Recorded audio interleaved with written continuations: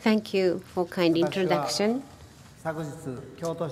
Yesterday, I was awarded with the Kyoto Prize 2016. It was a great honor for me indeed. I was awarded in the category of advanced technology. My research field is what we call computer vision and intelligent robots.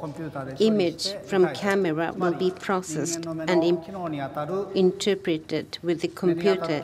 That means we try to realize artificially the visual function of human eyes and produce the intelligent robots.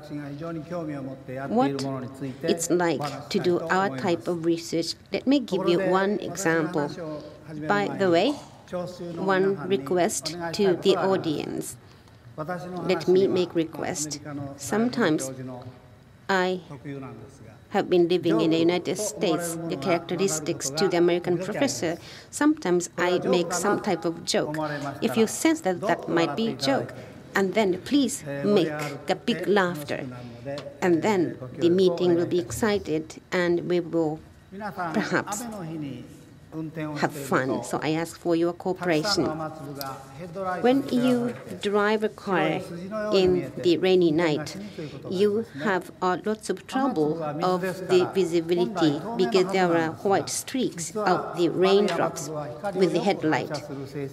Raindrops is the water and transparent, however, that reflects well the light. And then into our eyes, that is the white spot. Therefore, in rainy night, we have the trouble in seeing through the background. Isn't that possible to get rid of those rain streaks and the raindrops? I know the reason why the raindrops is white. The answer is very easy. When it's raining, and then we will identify the position of the raindrops, and headlight should be avoided to hit the raindrops. Light should slip through raindrops. Then we can see the good visual landscape as a background. We will not see the raindrops. We will not feel like it's a rainy day. You may wonder, that's a magic impossible, but it's rather easy. First of all, the speed of the raindrop is not so fast.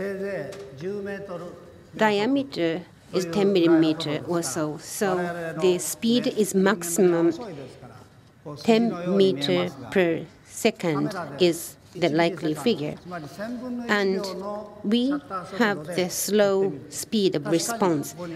But if you have the very short exposure, 1 millisecond, for example, 1,000, then we can see the raindrops, and then we can identify in which position or location raindrops are. That is not so difficult.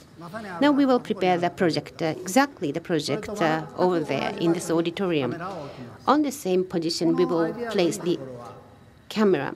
The good idea of this system is that the raindrops will be lit with the light, and from the raindrops, light will come back. And that's exactly the identical places. Therefore, if we can identify the raindrops location, then we know in which direction that light can be drawn.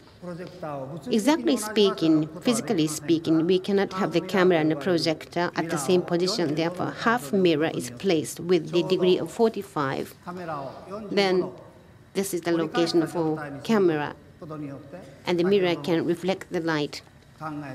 Then confocal system is now realized with this placement. Therefore, what should we do? That's explained here. Now rain started soon, and then the lights given, and then we will take a shot. And then on the image, we can see the location of the raindrops. And then to each of the drops of the rain, each light beam can be turned off. Then that light beam will not hit the raindrops. That's possible. Of course, Not 100% of the control is not done. Some percentage may hit the raindrops. If we want to avoid, then turn off the headlights. That's the easiest solution. Then we cannot drive, therefore we should turn on the headlights. So what we should do is that if we send the lights 100, and then how much percentage can avoid hitting the raindrops? That is what we call throughput. How to maximize the throughput is the issue. And in reality, even though it's speedy, there is a requirement for process time to identify the position of raindrops and processing the images. And raindrops have the gravity movement that should be considered to some degree, but that's too much of the details and not significant issue. What we are thinking about a smart headlight. As you can see on the left, projector is placed and the camera,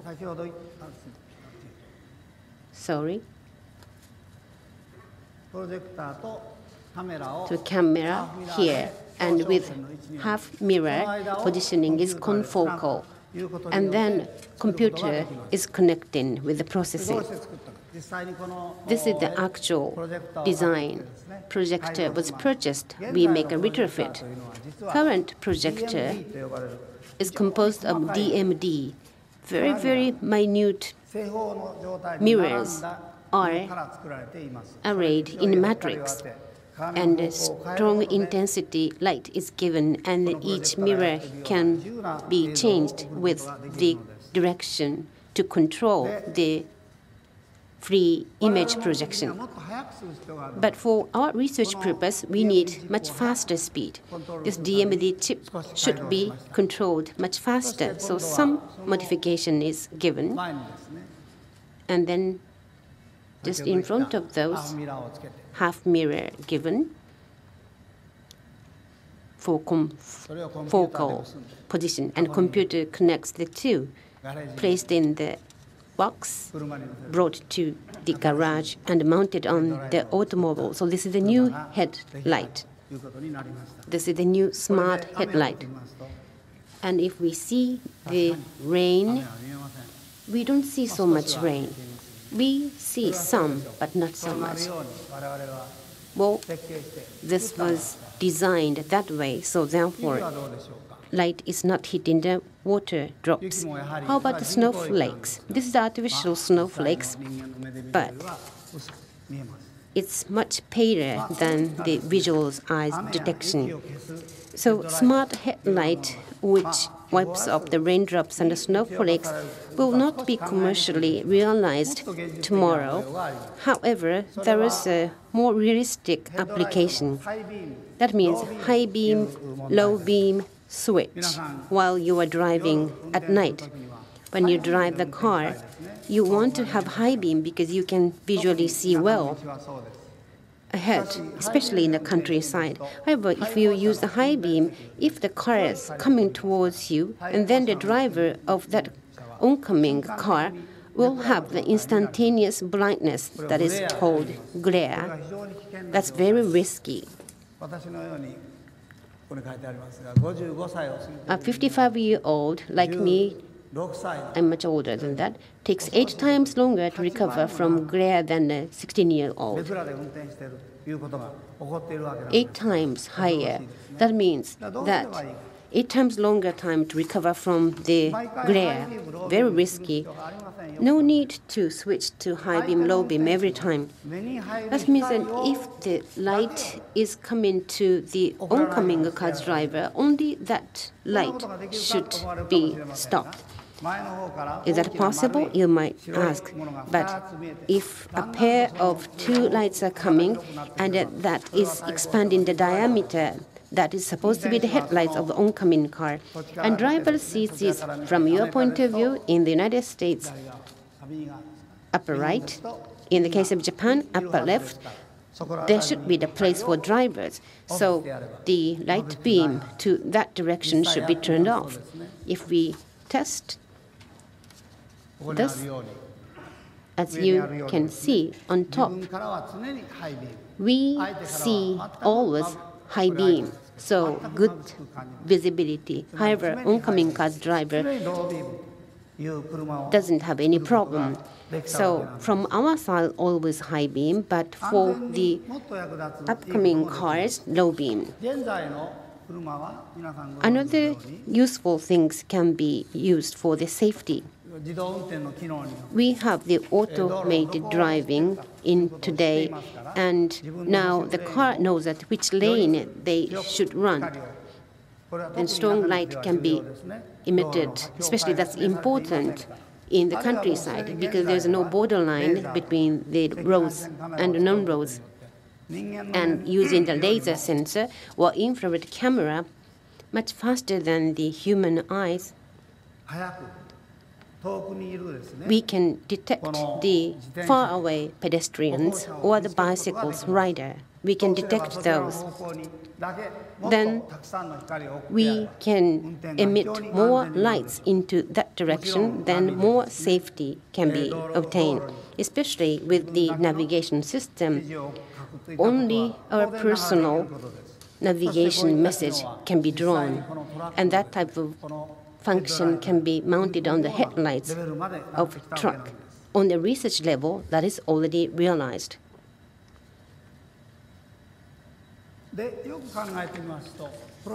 If we further think on this principle, camera and projectors are having the complete dual relationship. That means exactly the same characteristics, just the direction of the light is different. We can control the incoming and outcoming lights. That is a projector camera system. Then we have multi-level of control of the degree of freedom. This is not my work, but my colleague in the United States, Professor Srinivas Narasimham, is doing this research for sensors. Smart headlight was quoted as example. Think like an amateur and execute like an expert. That is my motto. And smart headlight can be the good example of doing that. Usually, the idea is straightforward, simple. We don't want to see the raindrops while we are driving. That's the very honest and open mind question. And what is the hampering issue? That is, like an expert or professors or the experts, usually they complain first. Well, if you say that isn't this possible, then most of the time the refusal or denial are coming from the experts. Professor would like to appeal that I know more than the amateur. That is the obsession. If somebody is trapped with that obsession, if students come up with a good idea, you don't know it? That's in 1965. Such and such doctor made a failure. There is a published paper. Or sometimes we are inclined to say that. And then only the amateur can come up with a good invention? No way. For the execution, we need expertise. Experts, knowledge, and technique is required. Let's think about the easy example, automotive driving. So if the car goes to right, and then we should steer handle to left. And if the other way handle should be steered. And then can we make automobile driving to straight direction? No, that will have the tortuous ways, because that is the gain should be considered. Otherwise, the automobile cannot make a straight driving. That means the quantification of the deviation should be well considered.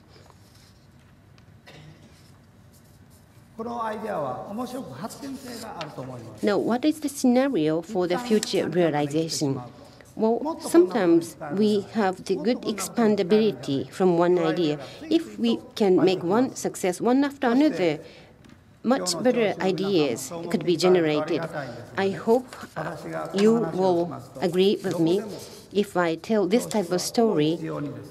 usually most of the audience will say to me, that's interesting. Then if we change this way, then isn't that more useful? I have this type of chip, this type of idea, technology, isn't that applicable? Many people raise their hands. That means that the one good idea can have the good effect to stimulate other people. For the last 40 years, I have researched the computer's vision intelligent robot. As I said, my approach is based on the extremely simple idea. But among those attempts, I was very lucky and I enjoyed the research life. Let's review my childhood. I was introduced already in 1945. I was born in Kayano countryside in the Hyogo prefecture. I remembered many of the things. We were living in a rented house, very small, in countryside. We have an earthen floor kitchen, small veranda. In front of it, there was a small garden and well. Backside, there was a small stream. We played around and we took the loaches with the net basket. Elementary school is a bit up from our house, alongside of the prefectural road. One class has only 10 students, small classes. But I don't remember exactly the details of my childhood. I have two elder sisters, two elder brothers, so I was the youngest child. And according to my sisters, I was so stubborn. I hated to lose. Once I started to insist something, I clung to earth until I was listened to. I did not move an inch. I thought that I myself was the docile, reasonable child. Therefore, it's hard to imagine. And we moved to Kobe City in the first grade, and then we lived in the Kobe City. Many people asked me that, were you thinking to become the researchers for the robot engineers from the small childhood? I don't think so. But I picked up many kinds of material and I produced something and tried for use. I was fond of those. I still have memory. I wanted to make a fishing tackle. The wire bent with the pairs of pliers, and that was moved to the shape of the fish hook, tried to line a bait worm on the hook. However, we couldn't get the fish because I needed the barb projection extending backward from the point to hook the fish. That was vexation. I had children, so therefore I do not have the hobby of fishing. But including DIY, I love to produce things. Once at home, if some equipment, furniture, home electric appliances got breakdown, I will deassemble and I can make the successful repair. So my wife always said to me, the companies which sold the product to you, the sales is just once only. Therefore, you are not a good customer. In 1964, I graduated from the high school. I entered into the Kyoto University Faculty of Engineering, Department of Electronic Engineering. I didn't think about that well. My elder brother said Kyoto should be the place, so I went to Kyoto. And that was the era of the economic growth of Japan, so everybody wanted to join the engineering department. And for the electric and electronics, recruiting number of students was largest, so I thought that the probability assumption of layman that even though the competition rate is the same, because they recruit more of the students, probably failure rate would be lower. And I have had the habit that I have the simple reason and I easily influenced by other person to make decision. But I was very much encouraged in Kyoto, and I was living in the lodged house in Kitashirakawa or Murasaki no. I visited most of the shrines and also the pathways, temples. But I didn't try mahjong at all, which was a sort of essential subject for all the students in a way.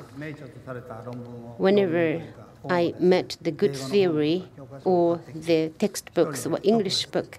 I read it through and I had a self-pleasure. I still have lots of books with the hand-stained. Those were the books that I used to read in college, the university days. I had a great confidence that I was able to read through those books. I think that has a good influence in my life. In 1968, I graduated from the Kyoto University, went up to the graduate school. I decided to join the lab of Professor Toshiyuki Sakai. Dr. Sakai said a computer is not a machine only to calculate. That's a processing machine for image and voice and recognition also. Personal computer and mobile phone can process the voice or the images that's taken for granted today. However, in those days, it was the innovative idea. I got the big influence. I did not have the deep philosophical thought like Descartes and so on. However, having said that, I quite agreed to the theory of human-machine theory. Therefore, essay written by the Alan Turing for the artificial intelligence, or the steps toward artificial intelligence written by Marvin Minsky, those paper was read by myself, and I had a strong belief that it's in a short time and it's obvious that we will have artificial intelligence equal to or superior to human beings. In Professor Sakai's laboratory, we had the good experiences, and that made a skeleton for my researcher's life. First of all, always Professor Sakai said, first in the world should be the aim. Interesting, have fun should be the aim. Information science was very much behind in Japan compared with the United States. Still, we should aim to become first one in the world, and interesting invention should be made. And that motivated all the members in the research laboratory. Again, Professor Sakai used to say this.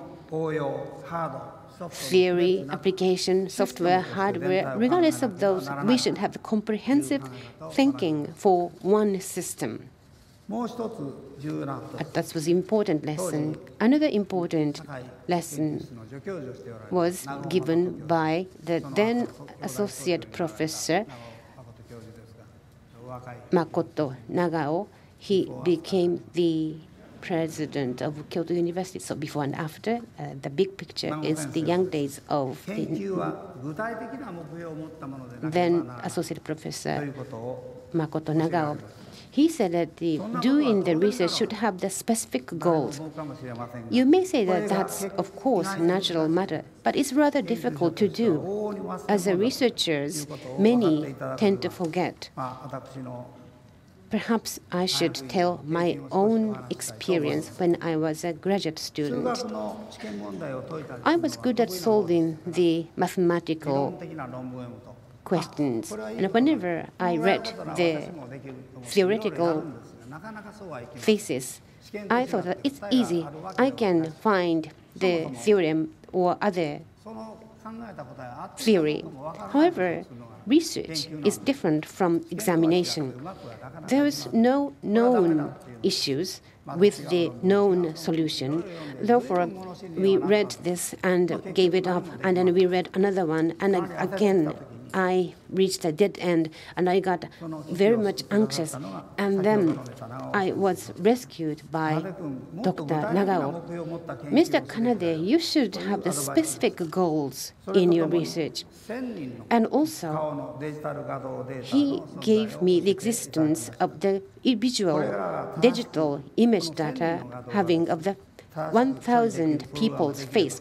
If you can create a program to process this database in correct way, that is the good research. That database of the image was exhibited in 1970 Osaka World Expo in Japan. My colleague Kido, he became later the professor of Nara Institute of Science and Technology, and that data was exhibited, and all the visitors to that attraction building was stored with the facial image. 1,000 pieces of digital facial images. That was the biggest scale of database in those days. And with the specific goal, now progress, one after progress, and I made a success in getting the degree of the doctorate. First, full-scale research in facial image process recognition. After graduating the graduate school in 1973, I got the job of assistant at the Kyoto University. And then one great person visited Kyoto University who influenced me greatly later.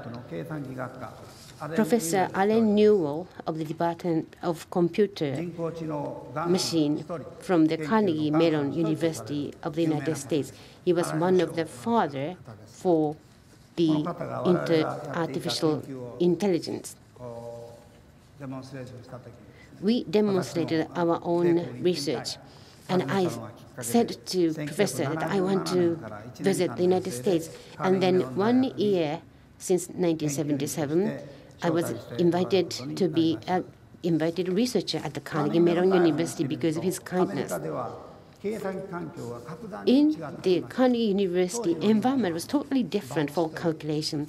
In Japan, we used to have the batch process, and computation center was located to have the coverage of the whole university. That was ordinary in Japan. However, in CMU, in each of the department, as a 24 hours around operation of the TSS calculation machine. Well, even for me, the researcher, CRT terminal was supplied even to home, just 50 baud, unimaginary ultra slow speed circuits. But in the extra cold days in winter, still we were able to program during day or nighttime. And ARPANET, that was a prototype of internet today, was available in the research centers and university. Mail, file transfer, talk, or chatting was already in existence. And free font or bitmap display or graduation image print was usable. That means that what we are doing for the computer machine, of course, functional level was different, but 40-some years ago, already in the United States, all those were operated. Now, this is my research as the guest researcher in the United States. It looked like chair. If you are given with this type of linear view, how to recover the shape? Well, human beings can image the shape in 3D. But with the computer, we tried many things, but it didn't go so well. And then, as I mentioned, the big professor, I just met him on the corridor. Professor Newell asked me, "Takeo, what are you doing?" I was typical Japanese. "I'm not doing well things. I will tell you when I complete it." "That's okay. Before you came up with the result, you should tell me." So he invited me to his room, and I was just a young researcher. But Professor Newell listened to me with his whole body and soul, asking lots of questions, and then he all of a sudden said that, "What's the difference with the Waltz theory?" Waltz theory was one of the very famous successful mathematical theory for the artificial intelligence, for the linear view interpretation. I knew it. However, if we input this linear view, then Waltz theory could not solve. Therefore, I said to Professor Newell, all of a sudden I came up with some comments that I am aiming at the much more flexible ways, Professor. That's what I commented, without understanding the meaning. And I came back to my room, and then I thought about all night. What do I mean when I said more flexible? Well, I am trying to do the more difficult things, which is not be solved by the Waltz theory. Then what's the difference? I well thought upon that. Then all of a sudden I got an idea. Waltz theory is like on the left. That type of picture is expected. But for human beings, usually we draw the linear image like on the right. What's the difference? Waltz theory can be handled with Waltz theory, but Waltz theory cannot handle the right-hand side. The difference is the Waltz theory requires body volume. That's the basic unit. But what we are going to do is the surface. Surface is the basic unit. That's exactly the difference for not flexible or more flexible methods. I all of a sudden got an idea, and immediately I made a program.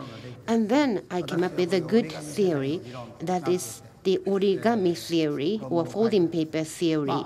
I named it, and I made a paper. So in that field, I think I made some contribution. What I learned is that it's very important to talk our idea to other people. That means I'm not asking for the good advice. That's not the reason. By talking to other people, we can summarize the current thought. What is the insufficiency? And listening to the other person's response, we can well continue to think.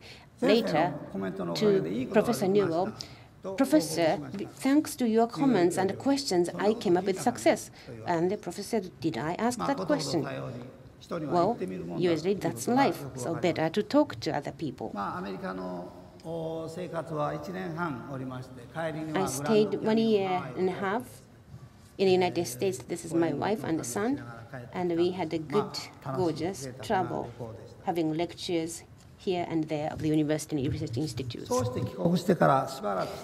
Soon after I came back to Japan, I got a phone call from Professor Reddy at CMU. The Robotic Institute will open at CMU, and I was invited officially there as a researcher. So in the following year, April, I moved to CMU. It was the biggest decision that I made and the biggest change I experienced in my life as a researcher. My title was a senior researcher for 5 years. It was a bit unstable compared with the stable position that I got in Japanese university, but I didn't take it too seriously because I had already learned that I can triple the intensity and efficiency of the research at CMU. So if I stay for 5 years, that will be worth 15 years. And I told my wife that we will be coming back to Japan in 5 years, and I moved. And then my new life as a full-time researcher and faculty at CMU started. I knew what was going on, but now I am a regular worker, so there are several surprising things. Soon after I moved to CMU, one student visited me. He wanted to be my student. I'm glad to hear that. 1 week after that, another student came to me to be my student. I'm very popular. I accepted him. Soon after, the other student came to me to want to be my student again. I was very glad. However, at the end of the month, the accounting officer of the department sent an email to me asking how I'm going to pay their tuition of these 3 students. The tuitions and the board and meals. Really? Do I have to pay for all of them? It was really surprising. Unlike in Japan, students pay themselves, but in the US, professor will have a budget and then have to collect the money to pay for the graduate students. CMU is a private university. The tuition fee is very high, so it will be a huge amount of money for me. How could I afford that? I was in trouble. So I asked for help to Professor Reddy. He said that I can charge him. It was a very big relief. Well, like this, Professor Reddy was a bold decision maker, came up with a big project and concept, and involved all the people around him.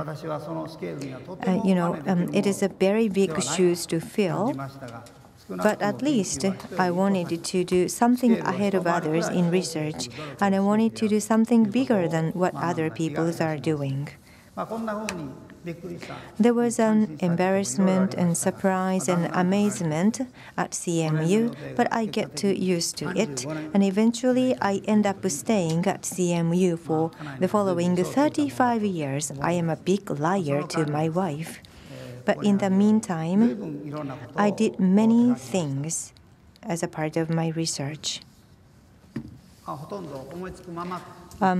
I just listed and I encountered to this one after another. Looking at this project, well, I would like to pick up 2 or 3 of them to talk about more. 4 years after I went to the US, I started a project about autonomous driving. Initially, it was a very small cart, and then we developed something big. We used a van and to have the cameras and computers on board. And as you can see, even the researchers can be carried by this vehicle. This was a nav lab, the combination of navigation and laboratory. This was a laboratory. And the nav lab had eventually 10 versions from number 1 to number 10. Initially, this was driven very slowly in the park, but it went out to the suburb and also to the highways. And then thanks to a lot of papers and activities of the staff members, this came to have a function to detect in order to keep the lane, change the lane, do the parallel parking, to detect the other vehicles and pedestrians. Most of the currently necessary function for self-driving have already been achieved by this, albeit it was not perfect.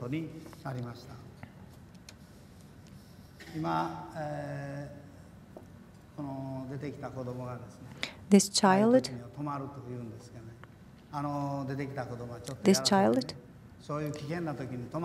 and this was a make-believe. This is a son of the program writers. This researcher prepared the programs so that the vehicle will stop when detecting the obstacles. But the biggest thing about this nav lab project was very powerful and influenced greatly to the subsequent research. This was No Hands Across America. This vehicle was driven across the American continent from Pittsburgh to San Diego. Some 3,000 miles or 4,500 kilos. 98% of this distance was driven autonomously with a computer vision successfully. This was 21 years ago. With this, we were able to show the possibility of autonomous driving to the general public.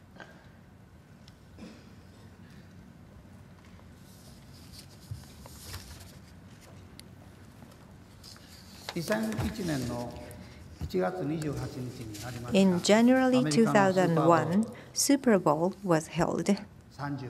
It was the Super Bowl 35, and a system called iVision was developed for this, and this was an epoch-making event. In the spring, the year before, I got a call from CBS. They wanted to reproduce something like Matrix in the football stadium. Have you watched Matrix, the film? How many of you have watched it? I didn't, actually. But according to what I heard, that the protagonist will jump and in the air and turn. To have that kind of image, these cameras, many of them were located surrounding the studio, and at the center, the actor performs. And then in an important event or the occasion, all the cameras will take picture, and by sequencing the image, And it seems to be like looking at this actor from 360 degrees. They wanted to do the same in a football stadium. However, the stadium is huge and nobody can tell exactly where the game-changing play will take place. So we cannot locate the camera from the beginning. So now we added the function of a camera for panning, tilting, focusing, and zooming. This can be now automatically controlled with the robot, and all of them were installed at the top of the stadium. And it is controlled so that all the cameras can track the same point of a play, just like Matrix. This system needed to be developed. And this is Tampa, Florida.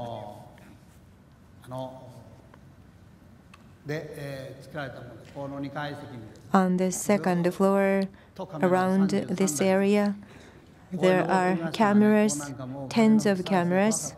It was scary, actually. It's very steep, and it's 150 meters across. We have to be able to zoom this distance with accurate control. Basic underlying study for eye vision started as early as 1993. More than 50 video cameras are located surrounding this dome at CMU. And whatever happens will be recorded by these cameras, and you can look at it afterward from any angle you would like. We have started this kind of research in 1995 or so. And our slogan was, we enjoy the freedom of doing anything. So we wanted to virtualize reality, and our slogan was, let's watch NBA on the court. We can watch NBA with hundreds of cameras, and that is turned into 3D images, so the viewers can enjoy the basketball play from any angle you like. So eye vision was a kind of extension of this technology. I developed the system first in 1995. I was told that it is totally unrealistic to use this many cameras, but now the similar multi-camera systems are already used by many companies and research institutes, and this kind of media is already a norm. At CMU, we have a system of 480 cameras. There is one more example, that is the video tracking. That is also the most basic question for computer vision. This is the pattern, the first one and the second one. What is the flow or the movement? We want to get to the value for u vector. Mathematically, as you can see here, we look for the approximation with this pattern, and we continue that process. However quick the computer is, it will take time to elucidate all the locations. So we did a research to speed this up. And my fellow researcher was Bruce Lucas. Bruce Lucas is the first student who wanted to work under me. And one day, he visited me in my laboratory, and he said he hit upon a good idea.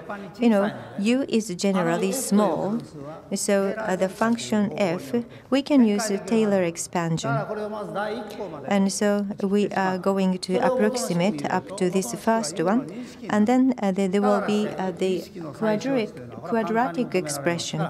By using that, we have the simple calculation to come up with this formula. He said that this is a wonderful idea, so he wants to put this into the paper. But I told him, I don't know. Taylor expansion has been known for more than 300 years. And this equation is self-evident even for a high school student. I may lose my prestige if you write this kind of simple thing. But he insisted to write a paper, so I finally relented. Okay, but you will just publish this paper in a low-profile conference only. So he did. And actually, this paper was not submitted to any journal of academic society. However, unexpectedly, this became one of the most famous papers among the 500 papers I wrote. This was most cited paper, cited more than 10,000 times. And this method came to be called Lucas-Kanade method, and this was used for various image processing or the motions, and MPEG. You are also using this, and also the other imaging of the movement. In various applications, this is one of the most pervasively used algorithm in image processing. If Guru Lucas was listening to my advice, and there will be no Lucas-Kanade method, and also I would not be here to talk in front of you. So since then, my message to the student is that most of the things professor says are wrong. The value of the paper or the value of the research is not about superficial novelty. We need to be able to identify what is the value or the benefit out of that research. Now, I would like to talk about the research which is fun and also useful. When I talk with the people, wonderful researchers, I always notice that they seem to be very enjoying about their research. They would like to say, as follows: let's pick up this question. This question seems to be very easy, but not really. And the simplest possibility is this, but this creates this difficult problem. So I came up with another idea, and then I found out this solution. If this is true, I can solve this problem and other problems too. Their chat goes like this. And when I listen to them, I'm not just a listener. I am also drawn to that conversation, and I feel as if I am one of the researchers who would like to work together with him to solve the problem.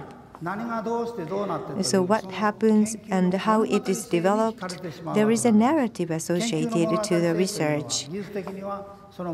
This narrative includes the motivation, the frame, and the method, and also other clear ideas. But the underlying excitement of the research is eventually how we can utilize this research for the benefit of the society. In the information science, innovative technology or the discovery of the phenomena are created by those who have a very practical needs. An example is transistor. It was bulky, the vacuum tube was bulky and short-lived. In order to replace the vacuum tube, transistor came into the world. And the computation network that eventually led to Internet started with the shielding of the computer for the military from the missile attacks. You may say that this computer network is a patchwork of the simple technology, but it is not the case. There is a packet communication, multi-layer communications, and the virtualization of the communication. There were the innovative technology and the discovery that were needed. One of the father of AI and Nobel laureate, Professor Simon at the CMU said to me once, this is science of artificial. It means that there should be the science for artificial things, just like there is a science for the natural world. And I know some of the basic theorists of a computer, some of them got Turing Award. Their motivation was very practical. One of the theorists of the theorists, Sir Anthony Hoare, He was also the laureate of Kyoto Prize. He discovered the basic algorithm quicksort, which is most prevalently used in the world now. According to him, he needed to the operation of the programs to sort the languages of Russian, and that computation was so slow, and he was motivated to develop quicksort. This is the most widely used idea today. Of course, not everybody can develop a quicksort or something like that, just like Sir Hoare. Probably most of the cases we can bundle, do loop, and speed up by such and such percentage. But I think that's also fine. And it is much better than doing nothing because it's useful. I think it is important to enjoy research. Then where do the excitement of research come? I think for me, the research is something like playing the intellectual game with the problems or the nature. In games and sports, we have to win. We have to compete by preparing lots of hands. That process itself is very interesting. And the research is the same. As a researcher, you want to solve problems by coming up with lots of ideas. How about this idea? We propose that. And then there is a logic or law of nature which will be a kind of opponent to us. And then they are going to say, that is not an essential solution. There is another way to go forward. Okay, then I'll come up with another idea. And then the opponent would say that, oh, that's essential part of the solution. That will be great. They will relent. This process is what I enjoy. Yes, it is a game, so winning is the primary goal. Athletes and chess players, they are called master or professional because they win. So, as researchers, we needed to win in this intellectual game. We have to have the competitiveness to solve these essential problems, and we have to practice all the time. And that is the education, and that is what the training is all about. But after doing that sufficiently, we needed to be relaxed. We will be here to enjoy the intellectual game. And then we can enjoy research. And if we can enjoy research, we can increase the odds of victory. In the world, there are lots of questions. There are things that we want to do differently. Professor Alan Newell used to say this passionately to his students. Actually, these questions are waiting for us to solve. We are competing with this natural providence or order of nature. We have to be just like ourselves and relaxed. And then we can enjoy the research and we can have a good result. Sometimes we can abstract these problems and we can have a concept of a higher degree. Even if we do not, we can get a special solution for a specific problem. Whichever happens, that depends on our capacity and also luck. But either way will be fine, as long as it is useful and it has an impact, and as long as we can enjoy that process. Thank you very much.